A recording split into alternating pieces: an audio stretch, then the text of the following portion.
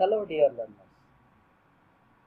We have started the new topic that is ghee, and we have already finished the points, introduction, and the history of ghee,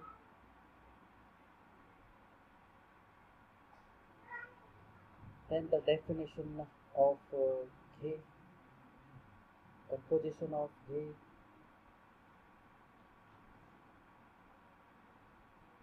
Uh, we have also seen the various methods of ghee preparation, that is the creamery butter method, uh, desi butter method, direct clarification method, pre-stratification method, and the continuous method. So these are the five methods, and out of this, just we have completed the first method, that is the uh, desi butter method or desi method, how the ghee is prepared by the desi method. And the four methods are remaining, that is the creamery butter method, direct clarification method, pre-stratification method, and the continuous method. So today we are going to see in detail, or today we are going to learn in detail about the creamery butter method. So let's start the new method.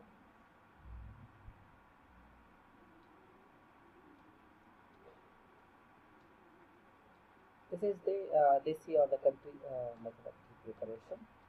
We have already seen in our previous lecture, and this is the second method, that is the creamery butter method. Generally, the creamery butter method is adopted most of the organized dairies, and whereas the raw butter which is used here, that is the unsalted or the white butter, means the butter in which salt is not added, color is not added, only that kind of the butter is used for the ghee preparation. For the ghee preparation, that butter is taken into a butter melter, and it is melted to the temperature of 60 to 80 degrees Celsius.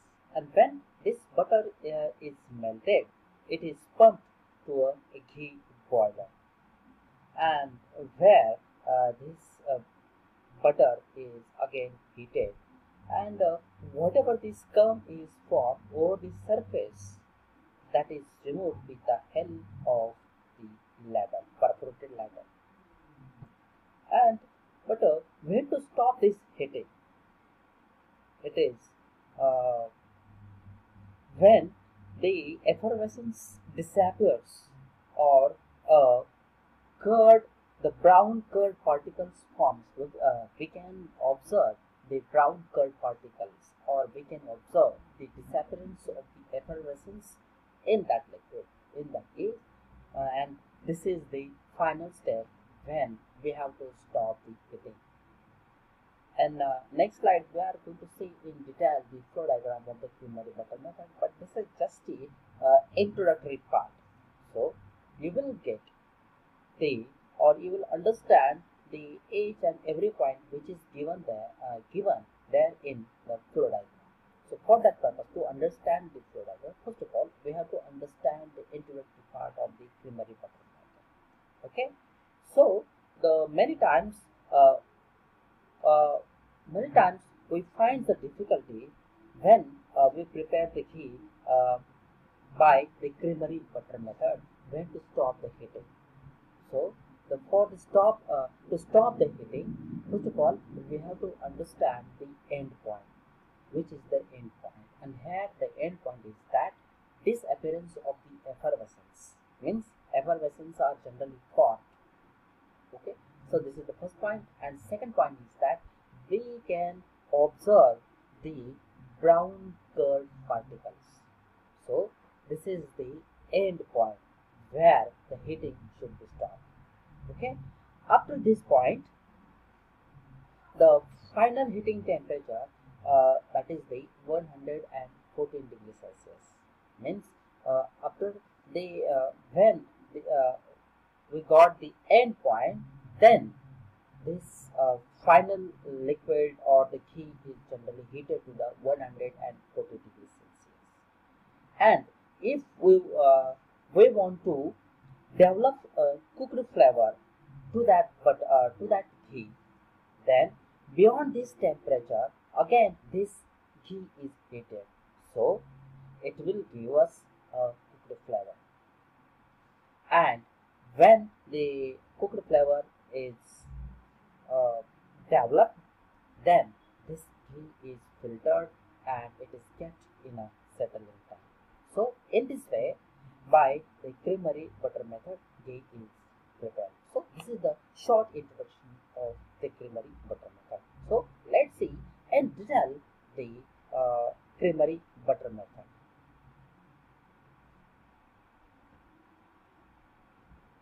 This is the flow diagram of the creamery butter method. The first point is the milk. The milk is preheated to the 40 to 50 degrees Celsius because the next point is the cream separation. So when the milk is preheated for the 40 to 50 degrees Celsius, it becomes very easy to separate the cream from the milk. And for the efficient of the cream separation, milk is preheated to the 40 to 50 degrees Celsius, and then the cream is separated by the centrifugal cream separator machine, and then this cream is heated to the pasteurized to 80 degrees Celsius for the 15 seconds. And why the pasteurization process is carried out? To kill the microorganisms present in that and to inactivate the enzymes. So for this purpose, the pasteurization process is carried out. Then when the cream is pasteurized to the 80 degrees Celsius for the 15 seconds, it is cooled to 7 to 8 degrees Celsius, and this cream is taken for the churning process. When the churning process is completed, this cream is converted to the butter, and this butter is taken into a separate vessels, and the name of that vessel is the butter melter, where as we have seen in a previous slide that the butter is generally melted to 60 to 80 degrees Celsius. And when this butter is melted, so to melt this butter is generally break into a small pieces or cut into a small pieces, and then it helps to melt easily. So here the butter is melt here in the butter melter for the 80 degrees Celsius. In between 60 to 80 degrees Celsius temperature is generally maintained to melt this butter. And when this butter is melted here in butter melter, then it is pumped to the ghee boiler. Again, this is the second vessel. That is, this vessel is called as the ghee boiler, and where the ghee is boiled. When butter is heated in an improved ghee boiler, which consists of a stainless steel jacketed pan or the vessel provided with a manual stirrer. There may be provision for a movable hollow stainless steel tube centrally centrally poured through the bottom of the pan for emptying the pan contents when required. Alternatively, the pan may be emptied by the providing a simple pan tilting device. A steam control valve, pressure and temperature indicated are also provided in a ghee boiler.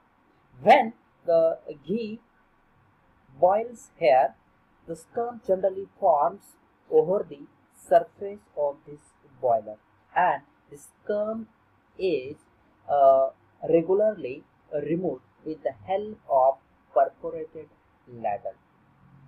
So, during the heating process, it is continuously stirred or scum scrap. So, due to the stirring cum scrapping process, the maximum moisture get evaporated from the ghee. form the butter.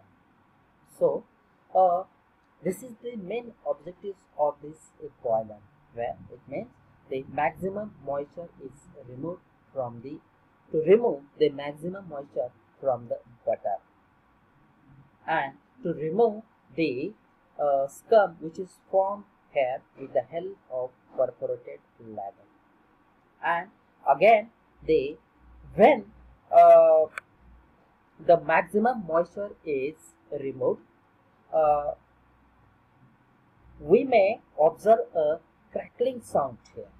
We may observe a brown colored curd particles. So we can say that this is the end point of the heating. And when the crackling sound is observed and when the brown colored curd particles is observed, heating should be stopped. But here again, the boiling is adjusted to the temperature of 114 degrees Celsius. As we have seen in previous slide that if somebody want a cooked flavor, in that case, again beyond this temperature, that is the 140 degrees Celsius, the ghee is heated, and so it will develop a cooked flavor, and then it is filtered and it is stored in a again the separate vessel or in a ghee settling tank. So the final product which is obtained in that settling tank, that is called as the ghee. So in this way the ghee is prepared by the creamery butter method. Let's see again the each and every point which is given here in the flow diagram. The milk, the good quality of milk, the sweet, clean, the milk is taken and the cream is separated from this milk by the centrifugal cream separation. It is standardized to 38 to 40 degrees Celsius. You know very well the meaning of the standardization means it is the process of maintaining the desirable amount of fat and SMF content, that is called as the standardization. Here the fat is standardized to 38 to 40 degrees Celsius, and then this cream is pasteurized to 80 degrees Celsius to kill the microorganisms. Then this cream is cooled and allowed to churning.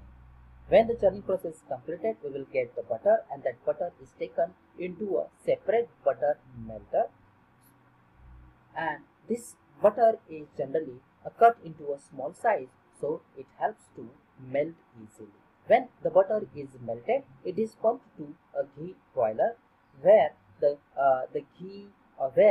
butter is boiled, and here into the ghee boiler. Ghee boiler is nothing but it is a stainless steel kettle where the butter is boiled.